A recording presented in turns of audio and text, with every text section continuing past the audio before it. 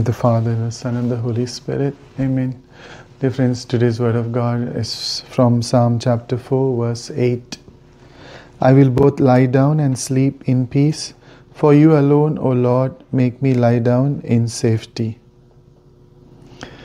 I would say that you should be praying this prayer in the night, because whenever you go to sleep, whenever you go to rest after the day's labor, and you feel that you are burdened with the day's responsibilities and even the future things to come, and you are not sure what it is going to be, you should rest in the Lord. You should, as the psalmist says, I will both lie down and sleep in peace, for you, O Lord, are my safety. For you, O Lord, help me to lie down in safety. When we know that our Lord holds our life, our Lord holds our present and the future, then we need not be too anxious to the extent of having some disorders, but we find peace in the Lord.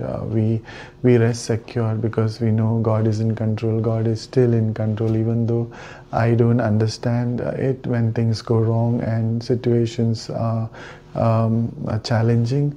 But God is in control, and He can deliver you, He can help you, He will save you. So may this word of God help you, those especially unable to sleep properly, those who have anxiety issues. May this word of God bless you. The Lord be with you, with your spirit. May Almighty God bless you, Father, Son, and the Holy Spirit. Amen.